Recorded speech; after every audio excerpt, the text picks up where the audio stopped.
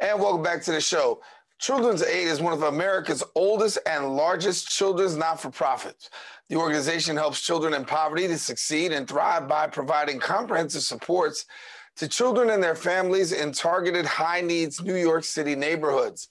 For more than 160 years, Children's Aid has been committed to ensuring there are no boundaries to the aspirations of young people, no limits to their potential, and that they're leading a comprehensive counterattack on the obstacles that threaten kids' achievement in school and life. And joining us now to share a little bit more about Children's Aid is the Deputy Director for Bronx Community Schools at Children's Aid, Ron Cope. And Ron, good to have you. Thanks for having me. I really appreciate the time. Segment's a little personal. I remember playing basketball at Children's Aid in Harlem. That was one of the places where I'd grown up and found Children's Aid, and I first became acquainted. But I know there's a long history of great work that Children's Aid does. Talk to us about it. Well, I think the biggest thing that we understand is that we are here to support any needs and also identifying strengths that young people have across the areas that we focus on in New York City. So we are in Central Harlem, East Harlem, Staten Island, the Bronx is where I'm located in the work that I'm doing, Washington Heights as well. So we want to be there for children and families, and there's no better time to be a support to families and children today in these communities. Children's Aid provides youth programming. We focus on core focus areas where we look at children, and we do academics, social emotional learning, health and nutrition, and then we focus on family and community. So when we go into a community, we really put our foot down and really put a stamp on what we're trying to do in communities to ensure that we can remove any barriers from children and families' lives so that they can be successful and thrive. Let's talk about youth for a moment, because that is our future and that's also our present. As we talk about youth programs, I know you have a variety of youth programs, but talk about the youth of today and some of the work that you guys are doing in trying to build them for a brighter tomorrow. Yeah, I think the strategy that I am in charge of in the South Bronx is community schools. And what we do with the initiative in partnership with DOE in New York City, but Children's Aid has been a leader in community schools since 1992. What we see as the community school is a strategy to try to pool resources in the school community and make it a hub in the community so that we can address the needs that children and family have right in the school community where we know we have a captive audience, where people are, and really put all of our resources in the school. So parents don't have to go around. It's a one-stop shop where people can get everything. So in our schools in the South Bronx, we have after-school programming, we have adult education, we have mental health services, we have success mentors that work every day to ensure that students are coming to school and arrive at school safely, meet them at the front door. We also have support for academic support, but also to look at what students' interests are. Do they love the arts? Do they love STEM? Do they love different things that they have interest in that we can bring into the school community as well? And then supporting the families, identifying needs that families have. Is it workforce development? Is it that adult education, GED, or ESL courses? Is it food assistance? During this time, it has been specific need about food insecurity in the Bronx. How do we make sure that all of those things are under the school community where we can build positive relationships with families around their children and ensure that we can give them whatever they need? So that has been really essential for us. It was true in 1992 and it's true today in 2021.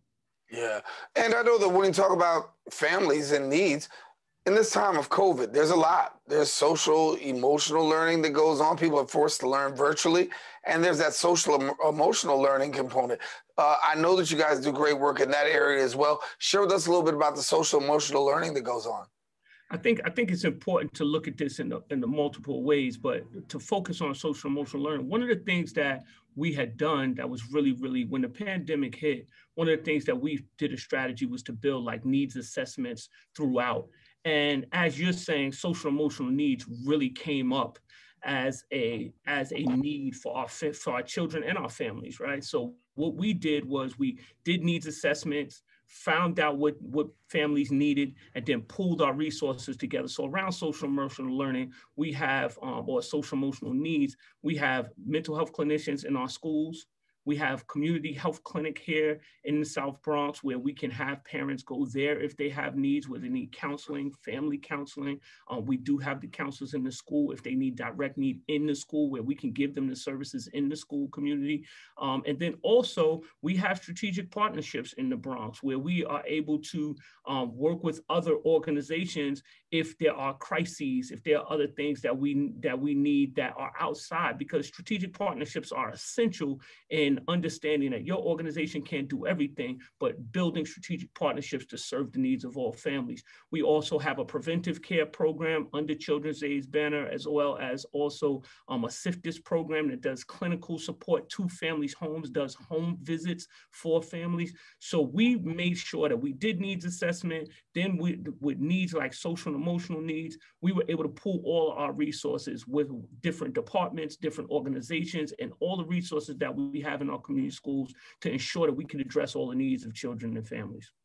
When we look at what's going on right now with children and families, we know the big challenge right now amidst COVID is food insecurity, health and nutrition. How are you tackling the issue of health and nutrition with your organization? That is a great question. We built some, when I say tremendous strategic partnerships around food insecurity and food assistance. I think this has been tremendous for us. So we have a longstanding partnership with Food Corps, where there's AmeriCorps members that work in 3 of our schools in the South Bronx. They directly do health and nutrition, food activities with our students, gardening with our students in the school community. We also partner with a number of organizations, West Side Campaign Against Hunger, that's in Manhattan, but they provided food boxes for our families in the Bronx, produce boxes for our families in the Bronx. We also partner with Rethink Foods, which is a New York-based nonprofit organization that provides warm meals. They partner with actual restaurants and make warm meals, and then we bring them to our schools and distribute them to families. And that has been amazing. We do about 600 meals a week in the South Bronx in 2 of our school locations, which is awesome.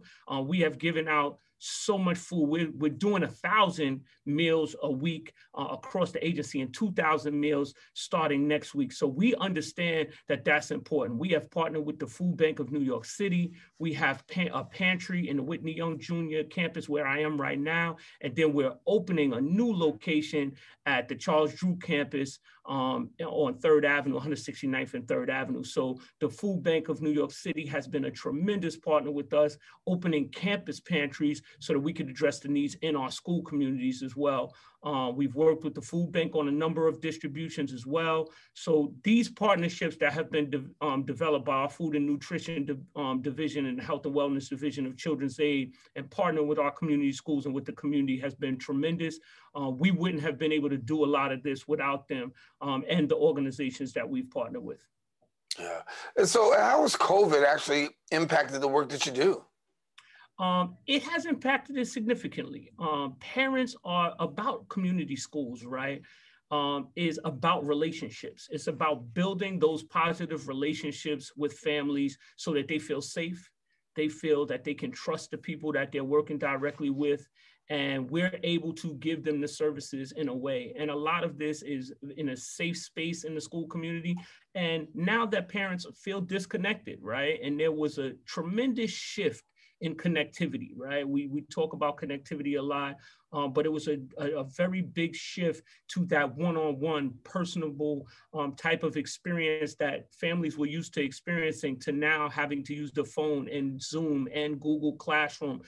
That had changed the dynamic for a while, and we had to get acclimated to that. We had to help our parents get acclimated to that experience so that we could be able to serve them appropriately during this time. And even our children, it was a huge shift. Our schools had to get adjusted. Teachers had to get adjusted to this experience. But we have done a fantastic job in addressing that connectivity is a problem for our children and our families, and trying to ensure that they have the connectivity so that we can do it and be successful in this community. And to be honest, this may be a new look. This may be our new normal. So we need to get good at it, right? And be able to produce in a virtual environment, and be able to do it in a hybrid way, right? In person and in a remote way and virtual way, and have success in it in serving children and families. Yeah. Ron Cope, we got to leave it there, but thank you so much for the great work that you're doing with Children's Aid Society. Certainly a benefit to our community. As I said, I've been familiar, grew up with it, and now to be able to report on it and bring it to other people, a great joy. Thanks for being with us, brother. We appreciate you, man. Thanks for the time. Children's Aid can definitely, children'said.org, children'saidnyc.org. Please have people log on. We appreciate it. Well, he already said it, but I'm going to say it again. If you want more information, do visit their website, children'saidnyc.org. And of course, you can follow them on social media at Children's Aid NYC. Special thanks to Ron. We'll be back with more coming up right after this. Thanks so much.